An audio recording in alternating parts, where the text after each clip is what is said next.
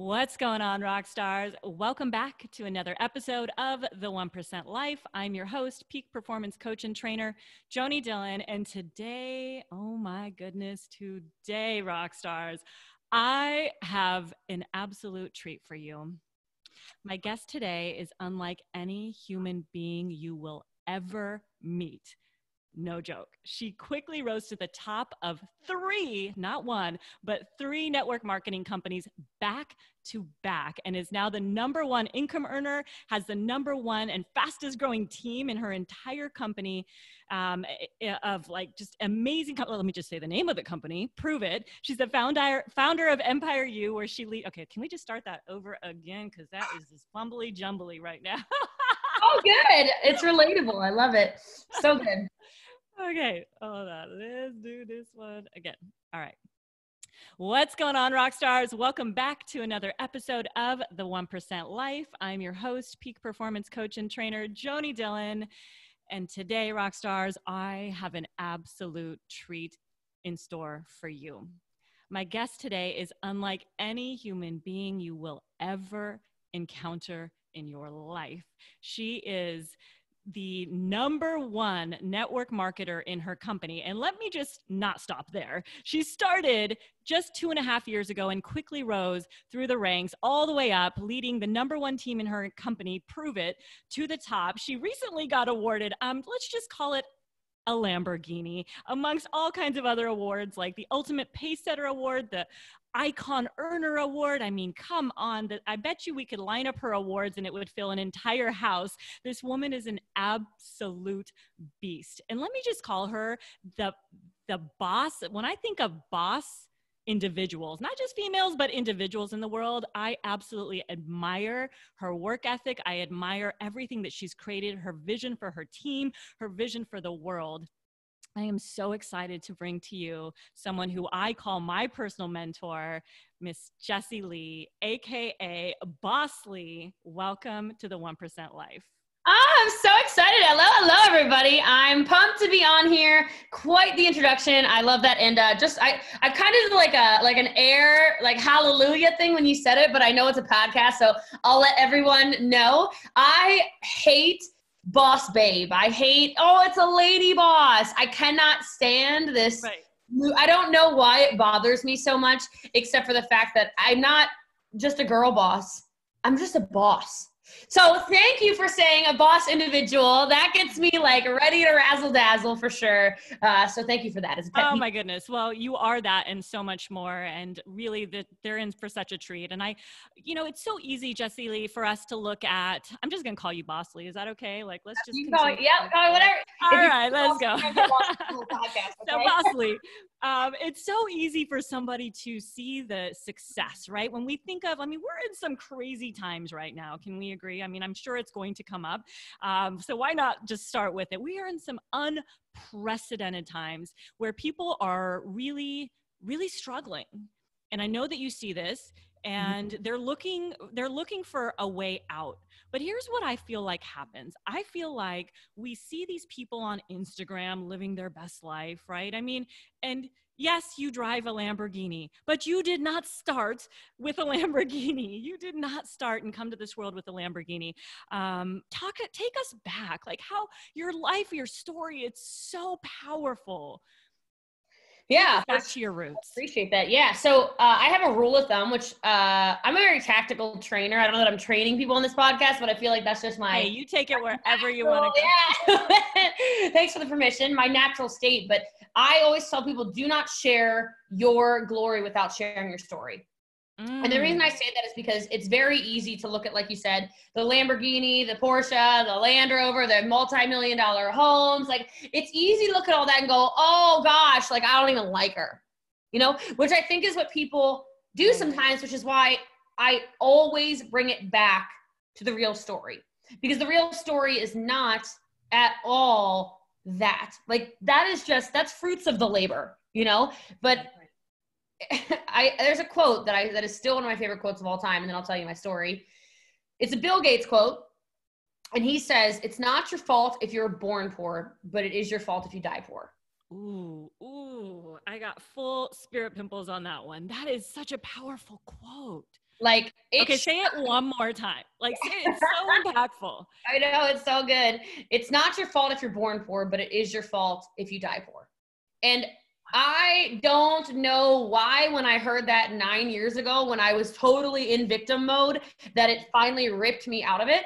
But because I was that person. Like, if we go back into my childhood, here's another just training. Can we just go all the way back? All the way back, sure. Yeah, sure. Okay. And the reason I share so openly, and I hope it inspires others to do the same, is that humans do not relate to the glitz and the glam and the whatever. Like, it might make you look at it, it might make you ask questions, but human beings relate to the vulnerabilities. Human beings relate to the ugly. Human beings relate to, oh, you have pain also. They don't relate to all the glory and the cars and the fancy stuff and, oh, my life is so perfect. And so in this Instagram world that you kind of started to mention, it drives me nuts because that's not why I'm top recruiter. And I've always been top recruiter I have averaged, and this isn't, I don't say anything to impress people. I say it to impress upon them things. There has not been a month I have not personally recruited 20 people. That's like my low since I began this. Wow. And it's not because I ever had the fancy stuff. Quite frankly, the fancy stuff, when I talk about it, it hurts my recruiting. Write that down. Because people think, oh, I have to have all this stuff. I have to have the homes. I have to have the cars. I have to have the boats. I have to travel. It's au contraire, my friend. It is literally the opposite. Because when I talk about growing up in poverty, when I talk about walking to the convenience store for a gallon of milk, when I talk about being raised by my Nana and my granddaddy because my parents were unfit to parent, when I talk about an abusive home, when I talk about knowing what it's like to get a chicken on Sunday to last a household of 6 people until the end of the week, which means you're having by the end of the week, there's no chicken in the chicken fried rice. You know what I mean? Like, that's always the last meal of the week before you get the old chicken again on Sunday to last another week.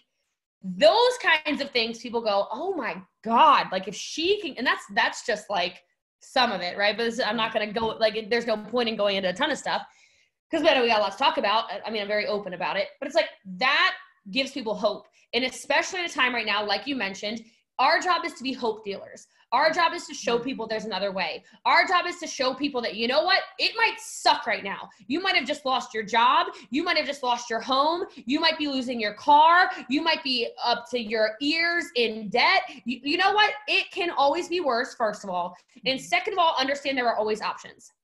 And it's those people, whether you want to call them optimists or pessimists, or realists or whatever, I think it's just real that if you look at life on the brighter side of life, you know what? There's a lot of hope out there. There's a lot of good people out there. There's a lot of opportunity, especially if you're listening to a podcast, you have more opportunity than 99% of the world. Like, get with it, sister friend or man. I don't know who's listening. Like, get with the program. And so I share that, and I share all of that because when I joined my first company, this is 9 years ago. This is January 2011. Okay. I joined my first company. Not because I wanted extra stuff, not because there was a pair of shoes I wanted to buy, not because there was like, I want some designer jeans, a little bit of extra, whatever, party money would be great. Oh, no. I joined my first company because I could not afford to pay $300 a month in rent. Like, I was literally living in somebody's basement, not a joke, literally living in a basement, didn't have my own kitchen, didn't have my own bathroom, sharing a bathroom with 2 other people in a basement of a house. And the person who I was living with said, I need another $300 in a month in rent. And I went, well, I literally was like, what?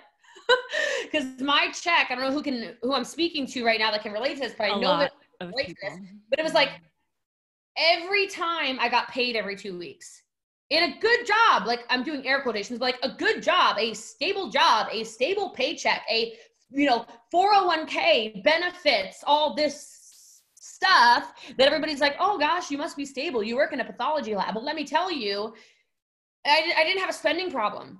I had there's a lot of taxes when you're making 45 grand a year problem. I had a problem that when I went to work every day, it was a 2-hour round trip commute and I had to pay for gas. And that's when gas prices were much higher. I had a problem that I went to school in New York City and now I was home and I had to have a car. Granted, it was a beater car. I had a car payment now. Like, I didn't have some kind of crazy anything. And so I say that because I think it's important to know that I went from needing $300 a month to there's been months I've made well over $300,000 a month. And you absolutely can do the same. Like your story does not have to be your ending. And there's so much hope in this world. You just have to take a chance. It's so good. I mean, how many people can relate to that? If you're listening to this right now and you can relate to not being able to pay your rent or needing to come up with a little additional few $100s, then Jessie Lee right now is your hope. Bosslee is your hope. And I absolutely love that. Can I ask you this question? When did you decide that you were meant for more? That started really young, actually. That's a really good question. Nobody's ever asked me.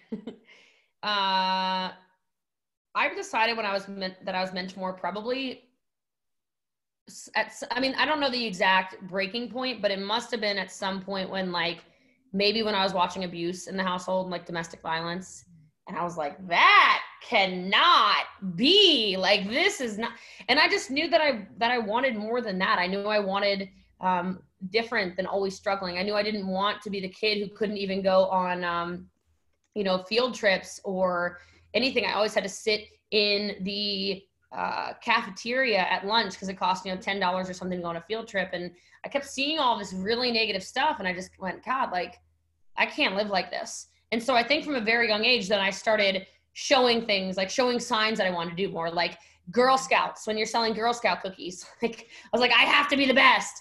Were you bawling out Girl Scout cookies? Oh yeah, man! Like, I probably could go, on my honor, I will try to serve God in my country to help people at all times to live by the Girl Scout law. That's right. Like, absolutely. Like, I remember, for sure. And I was always number one there.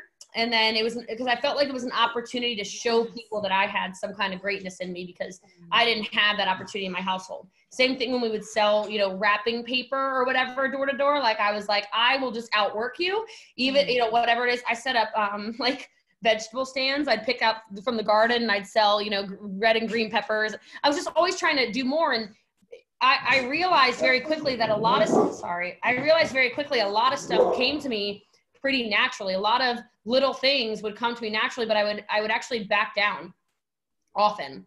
Okay. Like, there were things I was talented at and I would never really get to my full potential repeatedly. This is like a constant. So these were patterns that were showing up in your life. Oh yeah. Constant, like deprecating things like, oh gosh, my family's never been good at that. Why would I be good at that? Oh, my mom and dad are terrible in relationships. I'm never going to be good in relationships. Or, oh, nobody likes me. All these stupid negative self-talk that is not even accurate. We just lie to ourselves. We can get into that if you want to, but specifically when it came to network marketing, I did have a moment that I can pinpoint because I was doing well. I got to that point where it was like, oh, I'm above average. I was like, oh, I'm not just this basic, whatever. And I really started to like eat my own cookie.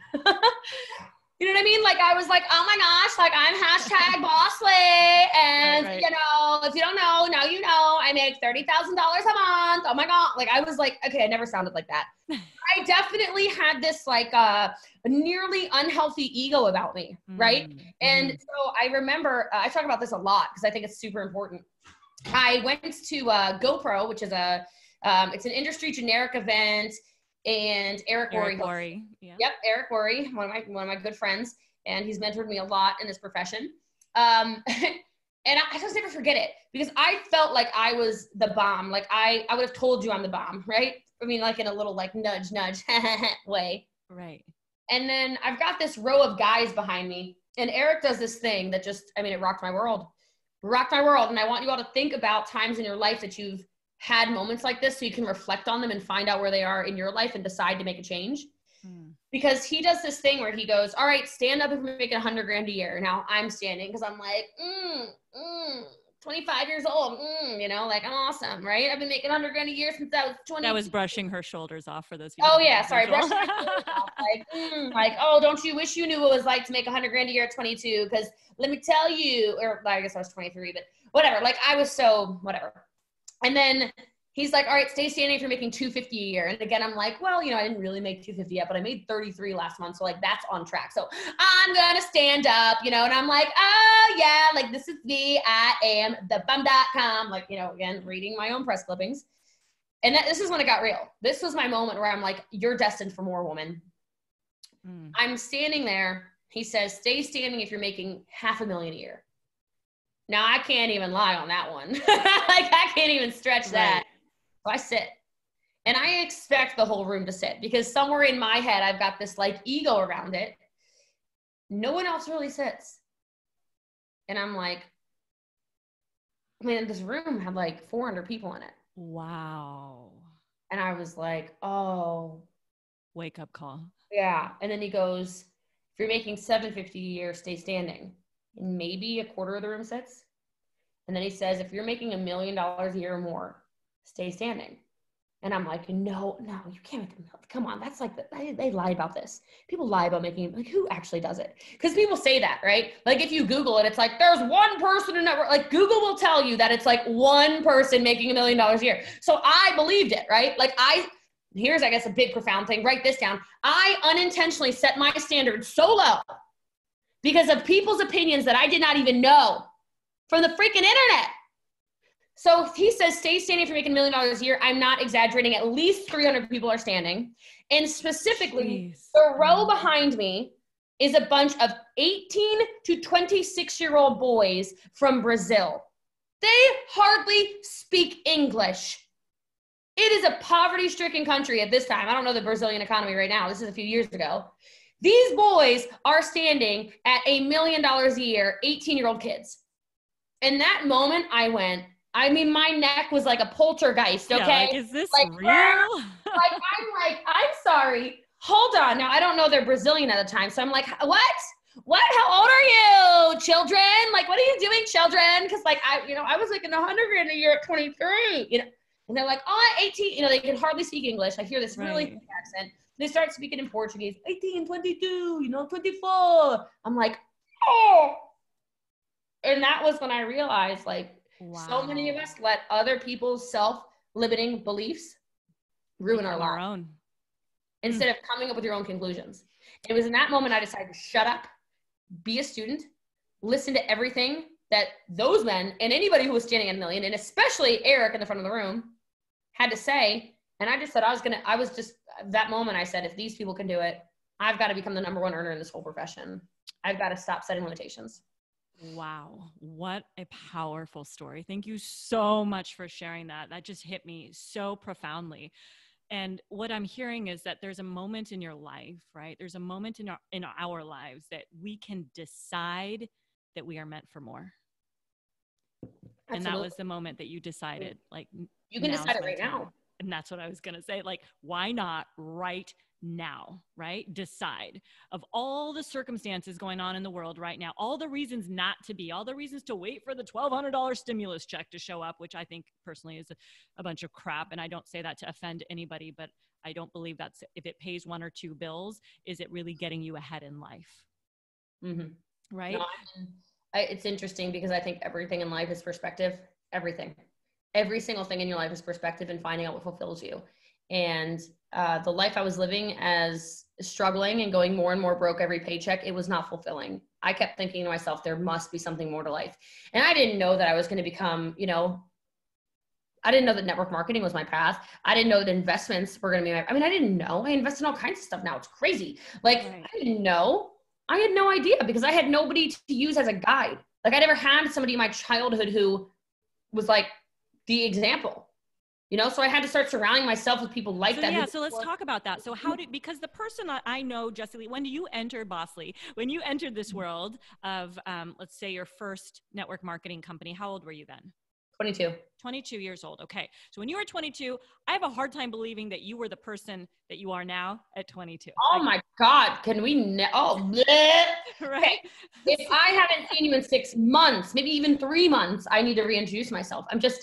I love that. What you just said was so powerful. And I hope that people get this on so many levels. And I'm so sorry for interrupting, but it's like, whoa. The level of growth. Like, I watch you every day. Like, I watch you. I met you a few months ago in person, which was absolutely amazing out here in Seattle, and got to actually give you a big hug. But I watch you. I watched who you were there and how you showed up in that room. I watch, how you show up every single day. And I want you to talk about that, because what I observe in you, Jessie Lee, is a behavior unlike anybody. Like, I can actually say anybody in any industry who I have ever met, and I deal with some bosses, right? Like, Yeah, for sure. that's what I observe in you. And it's a commitment to doing the work. Yeah, I love it. I mean, you really nailed it. But the thing is, you have to force yourself to grow. Like, I don't want to be the same version of myself ever. Like, every day I want to wake up and be better. And 10 years ago, Jessie Lee, I wouldn't recognize that person if I met her personally.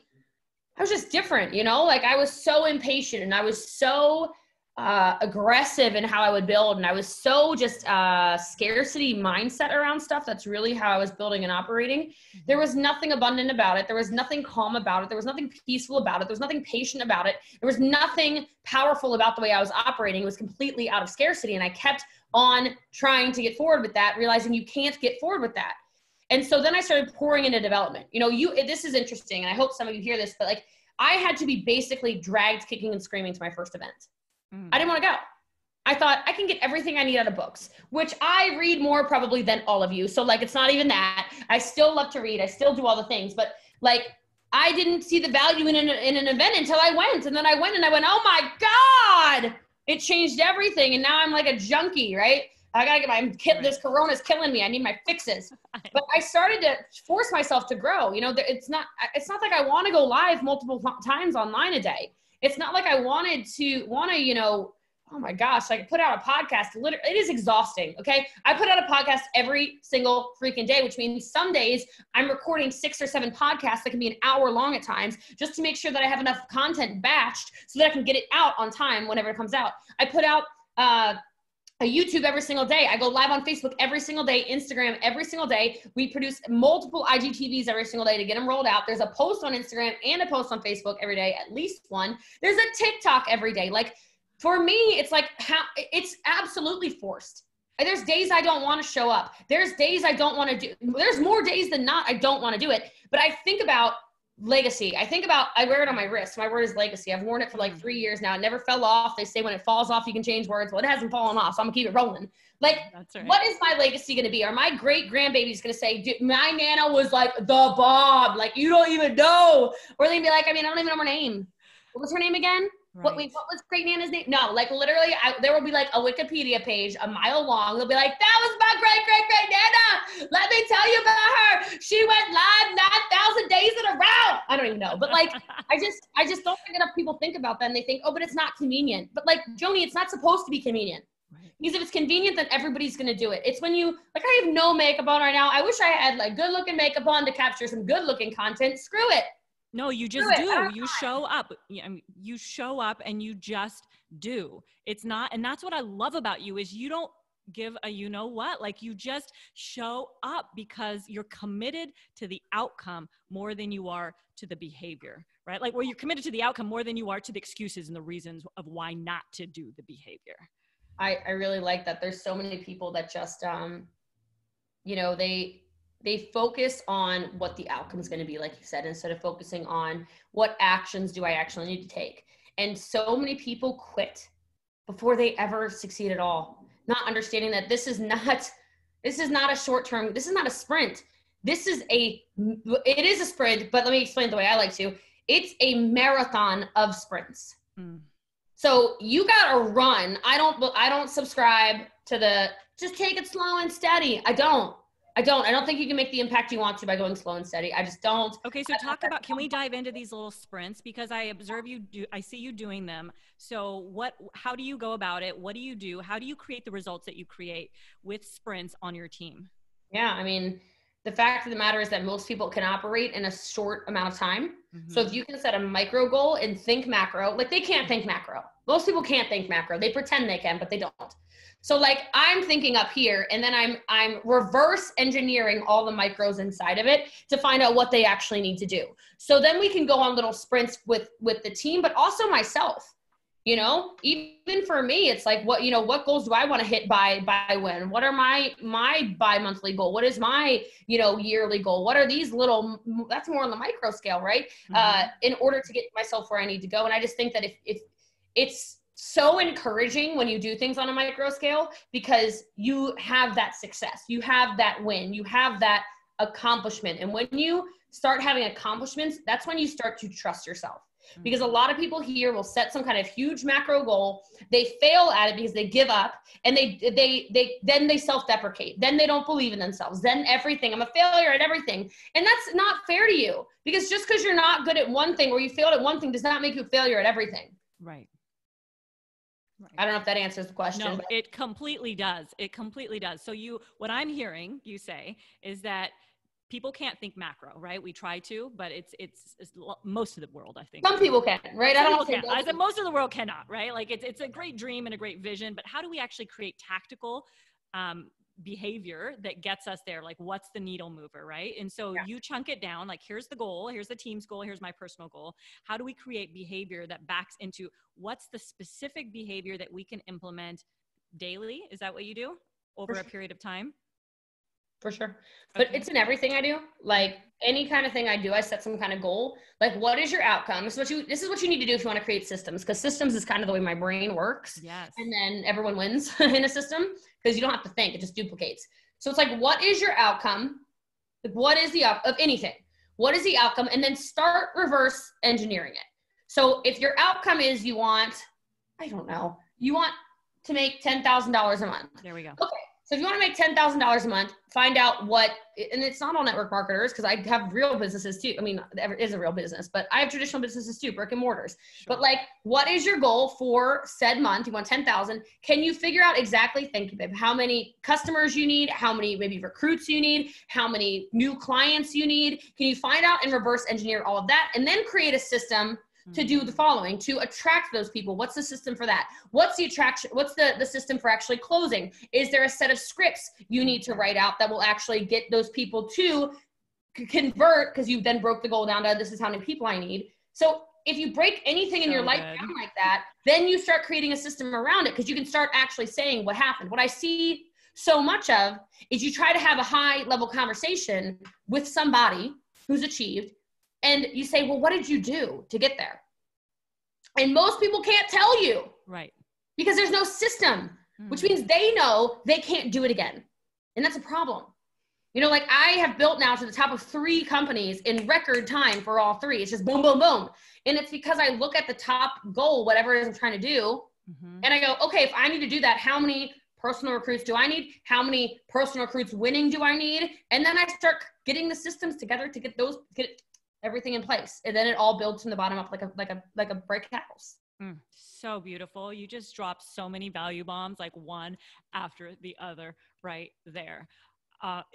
There was so much gold there. Like, guys, go back and listen to this podcast again, because there are constant value bomb after value bomb that I can't even keep up with them, which is so beautiful.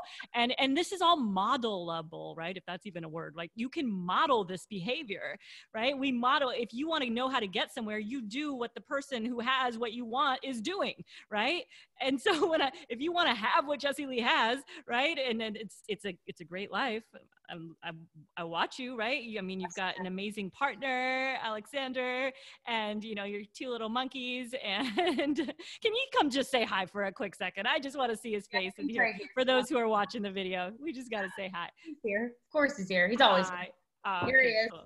Oh, hey, how are you? Hey, how are you? So good. So good to see you. We just had to capture you on video for just a second, because what I love about the 2 of you now is that you have taken your brand, Jessie Lee, and you're like, how can I combine the love of my life into this brand? And it's just beautiful, because so many people don't have that with their partner. So many people feel that disconnect, and the 2 of you have just figured out, and maybe are still figuring out, how it works together. So just wanted to there's a lot to unpack in that, for sure. I'm sure it's not easy dating a woman of this magnitude and power. So hey, it takes a 1 in 8 billion right here. All right. Like, he can never leave. I made you. Oh, I love so good. Like, so no, good. It's amazing you say that, because first of all, I realize how blessed I am, which is the first thing, in the sense of, I wasn't willing to settle. Like, a lot of people are willing to settle in relationships, especially romantic relationships. And this isn't me saying, go divorce him, okay? But like, if the person that you love and that you're trying to create a life with will not create the life you want, I think you need to check yourself. And I say that we're both divorced. Juicy. Yeah. We both are, right? Like we both were like, oh, we found no, maybe not the love of our life, not so aligned on our goals. Like he knew when he tried to go to a personal development event and she's unsupportive and he's like, oh God, like I'm trying to be a better person. And I knew it's for similar circumstances, right? But my point being, like what you said, we would not mesh if he had this alpha personality. It just wouldn't work. It wouldn't. Not to say he's a beta male. That's not what this is either. I completely get it. We get it. Yeah, but absolutely. He lets you be you from my observations, right? Like, because I wouldn't tolerate it. Yeah, and I love that. He has to.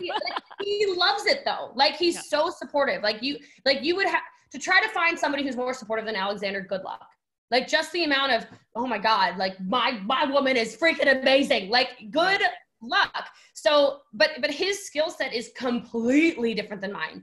He doesn't even realize it. He doesn't even realize how good he is, which is so cool. Cause I get to be the, I don't want to say cheerleader because it's not the right word, but I get to gas him up like, babe, oh my God, like, wow, and he's like, I'm like, it's really good, and like being like, no, people are going to take you freaking seriously. Like we're going to, like, just I know how good he is. I can see how good he is. You complement each other in that way, right? What skills you have, maybe his skills are in a different area. And I've been observing that too, different. Right? Completely different. So how does that meld together? And I think that's really, and we can't necessarily force people to get there in our lives, right? Like you can't make somebody be someone they don't want to be. You can't make anybody do anything they won't want to. That's in business. That's why you got to be slow to hire, quick to fire. And slow to hire, quick to fire. That's such beautiful words.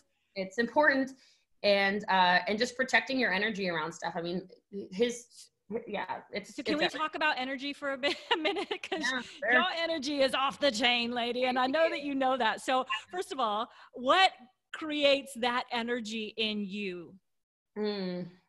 Well, I would be remiss if I didn't tell you that my mother said that I came out screaming and I never stopped. So we should start there. I think we all have God-given gifts and talents. That's without a doubt.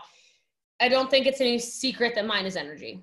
Now, there are things I definitely do, and I can tell you some of these things that help me maintain my energy. But even with that, I do have an awareness that it is just a firebomb inside me, and I have to let it out.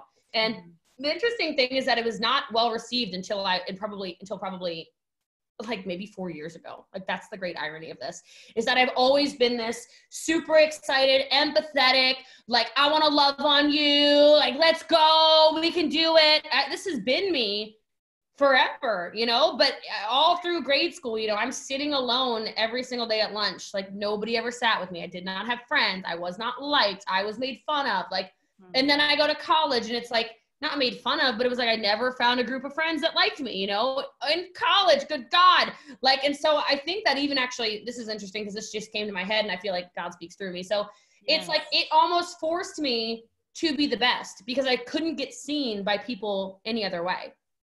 And so in everything I did, I was like, well, then I'm just going to outsell them. I'm going to get, I'm going to get the best section at the restaurant that I'm waiting tables at because I'm going to at least get my clients to like me for the hour and a half I'm serving them food. And I just always had to be seen somehow because everybody on earth does things for recognition. This is not a unique to me or you thing. Every single human being on earth wants to be seen. Yeah. That is just our driving force as human beings.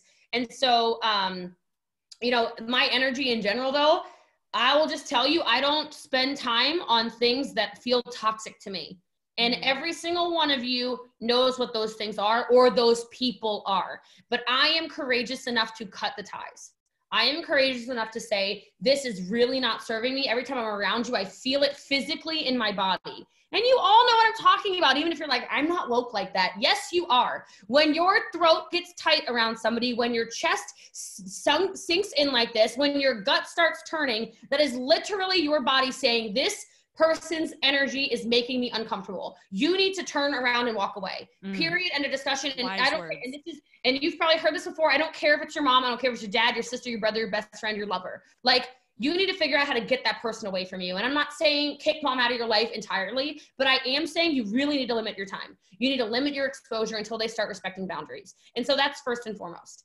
I'm very aware when somebody's energy is off. I've said it to Alexander from day one. I'm like, not a good person. Not a good person. He's like, oh, I like him. I'm like, my everything told me. My whole body said no. Well, if you're empathic and I mean, we all can feel it at some level. I think some people are just more tuned into it, I'm right? more tuned in, and sure. if you have a mission, if you're a woman on a mission or a man on a mission, an individual with a big mission, a mission that is bigger than you have to protect that energy. God, you yeah. have to. And I think far too many people allow the person who they're in front of or communicating with to control the circumstances. And who is it up to control? Right. It's up to you, for sure. It's up to you. So that with such powerful words, man, this is just, there's so much more though, like with energy in general. Yeah. Like so talk about it, because like, there's little stuff. These are little hacks. Like if you're not, you probably have seen how much water I've drank on this podcast. People are probably wondering if I'm a camel. Like I'm ready for another cup almost. Like, and this is, what is this? 24 ounces. And that's not even your ketones, right? Like no, that's not even your, well, ketones have water too, but. I mean, ketones, yeah, sure. But I don't want to pitch anyone or anything. No. But I will just, well, that's a whole separate conversation. I'll get to in a second. But like, I drink at least a gallon of water a day. Usually, like I'm teetering towards 2, just because I'm like, we're 70% water. God, get it in your body. And I feel like, which creates clarity because you're feeding the cells of your body what they need for life, right? I joke around, but it's like not a joke, Tony. But like, I'm like, literally, your people's brains are like raisins. Like, give me water.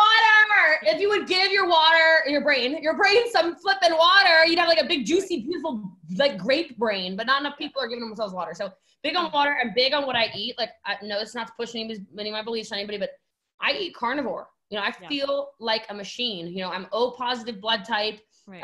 When I am too, and I'm vegetarian, and I think we talked about this. Yeah. And we did. I don't push it on anybody. Like, no, good. She doesn't. And I love that. Like, you eat what makes your body feel, made up a word, makes your body feel good. Yep. Right. And feel right.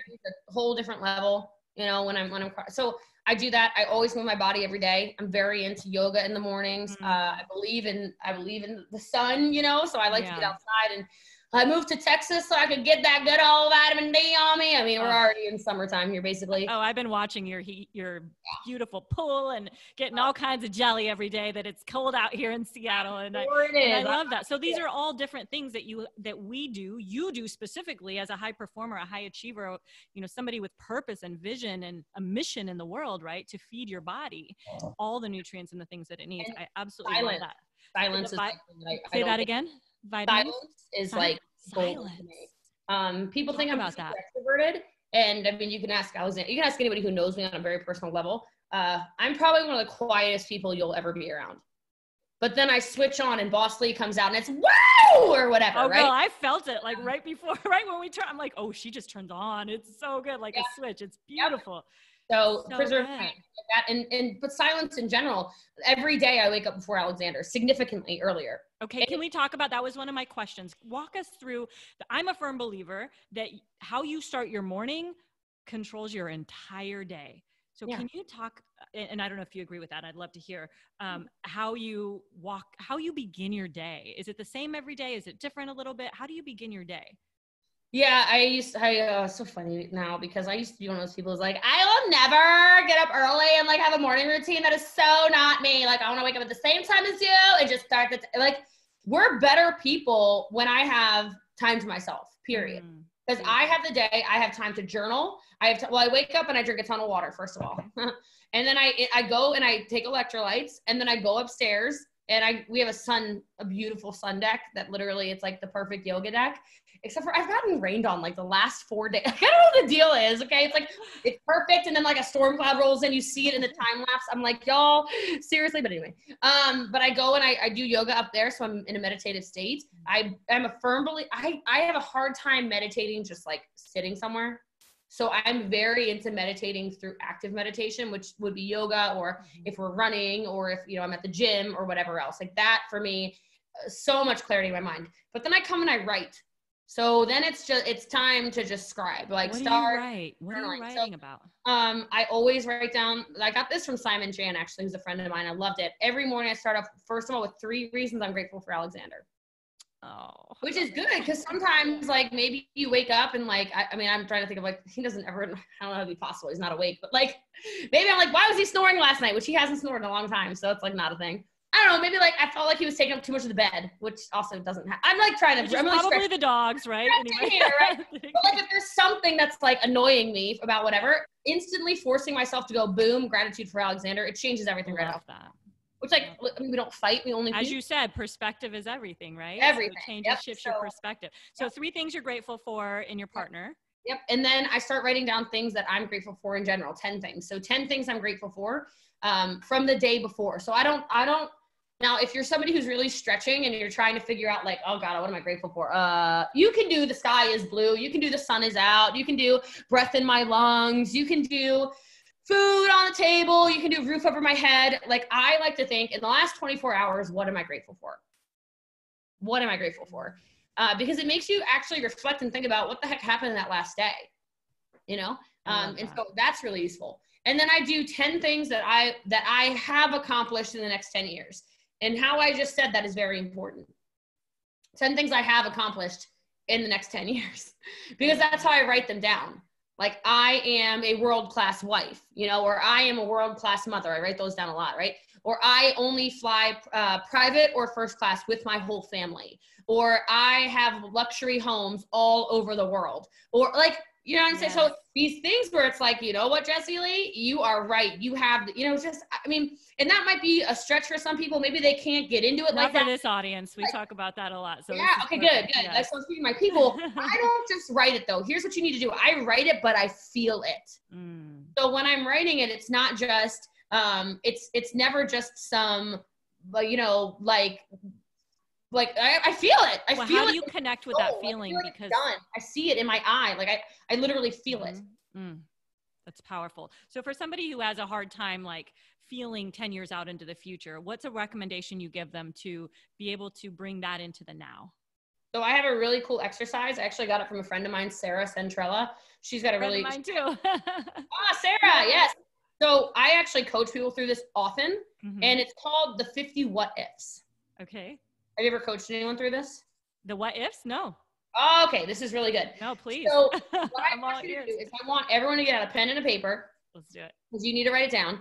And well, I'll have you do some of it with me right now. Okay. Okay. So Joni, I want you to give me 50 what ifs. Now, if you are a dreamer, this isn't going to be that hard. I mean, it's not going to be easy because 50 is a lot. We probably won't get to 50 because it'll take time. Right. But if you're a thinker where everything you do in your life is you overthink. Oh, no.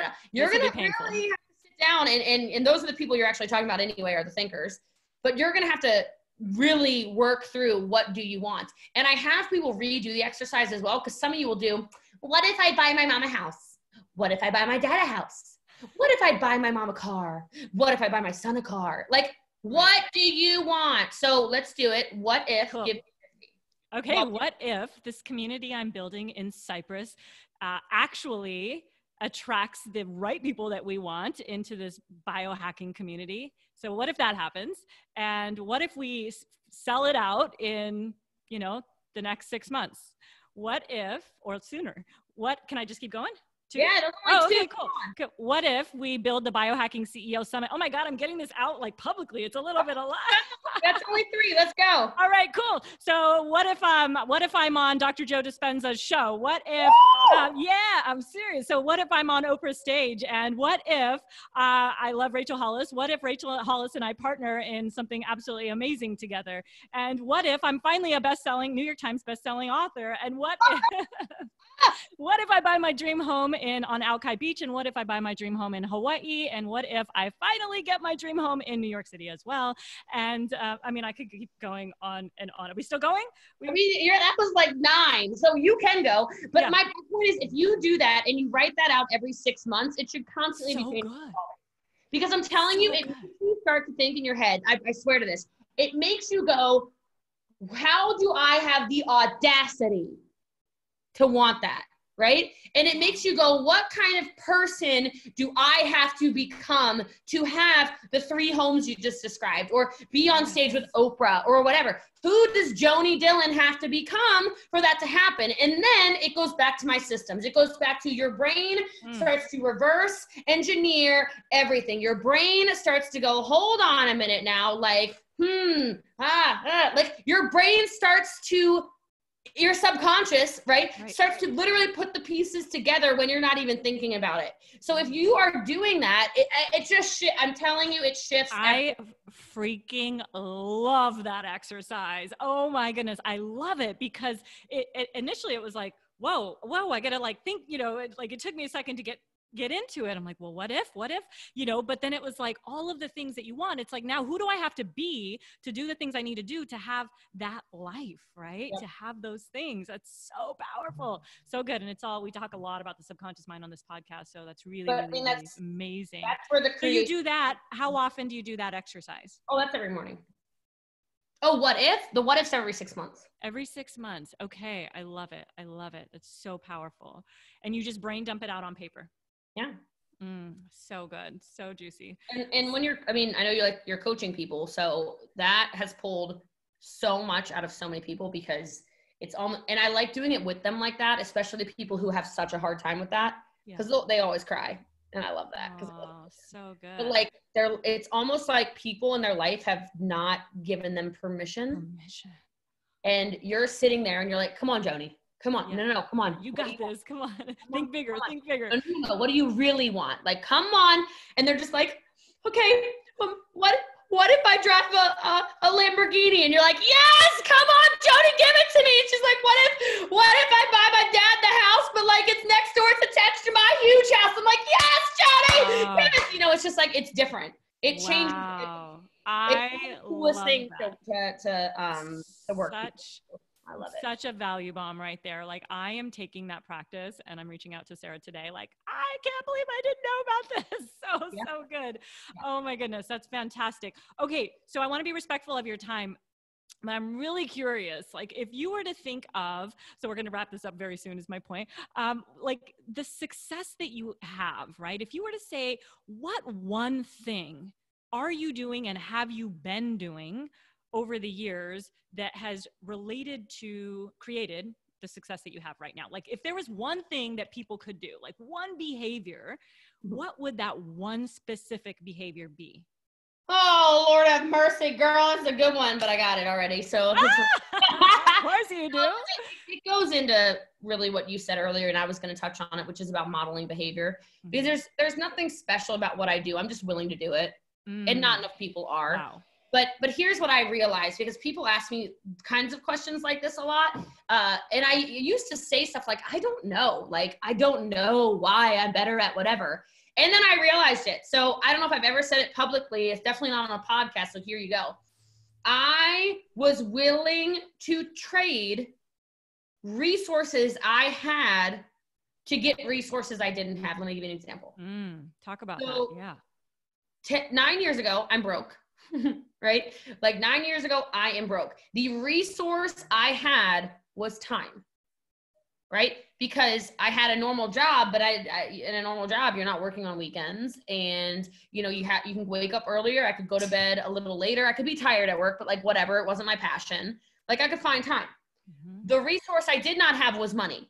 Okay. But I had access to people who had money, just like all of you do, through the internet, and so from the internet, and from people who were better than me in the same career path. So I would trade my time, my free time, my weekend time, my, dinners with friends time, my whatever time, any free time I had, I traded that resource in order to get around the people who had money, because that was the resource they had and they did not have time, so that I could model their behavior.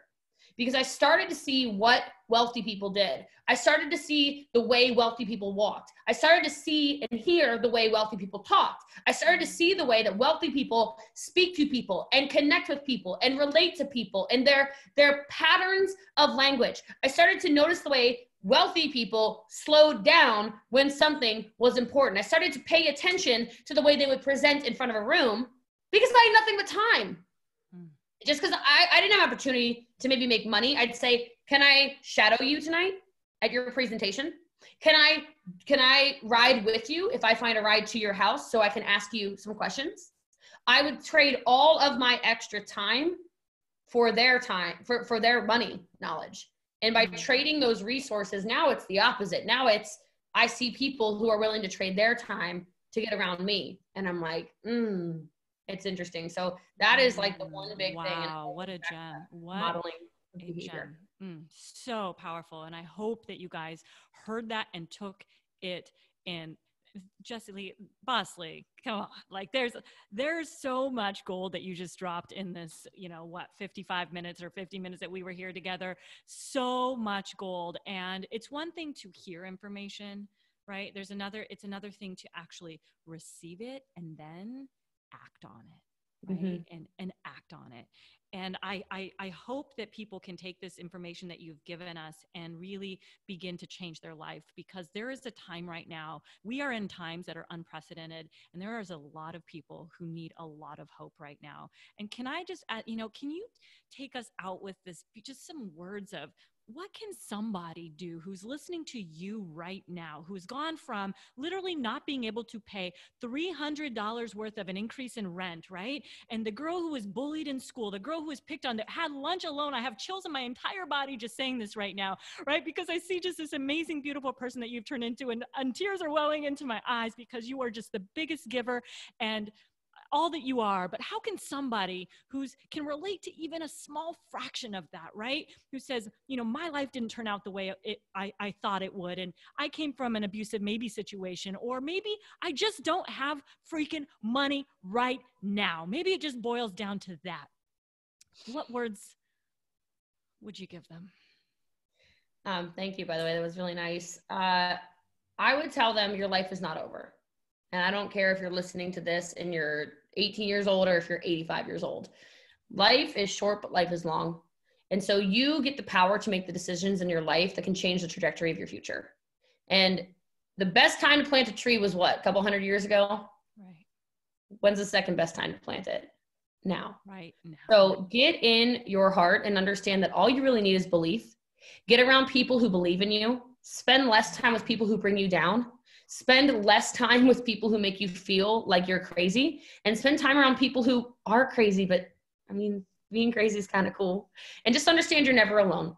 You're never alone. Even if it's just virtually like this, there are so many more people out there that will know you and that will love you and that want to see you win. And spend time, even virtually, with those people, because I'm telling you, there is nothing better than listening to another person's rise from whatever it is they're going through. So you're not alone. Please understand that, and just know that you can change your life as soon as you make the decision to try. So powerful. Thank you for those beautiful words. How can people connect with you? Because I imagine that every single person is going to want to do that after. Appreciate that. Easiest place to find me is probably Instagram. It's just I'm bosslee. I am BOSSLEE. I have my own podcast as well, The People's Mentor, but you can reach out on Facebook. Which is just fabulous, by the way. Whether you are in network marketing or not, I have been obsessed with your podcast. I'm serious. Super Seriously, cool, guys. Thank you for that. It's beautiful. Thank you for the gift of being here with us today, for sharing your words of just who you are and everything that you are and give to the world. I love you. I mean, you're a part of my life, whether you know it or not. And thank you so much. Yeah. Thank you for the opportunity. And if anyone has any questions, feel free to reach out. Joni, you're amazing. Appreciate you. Thank you. Keep sharing your light with the world. You too. Bye, Jessie Lee. Bye, bosslee. Take care. You too.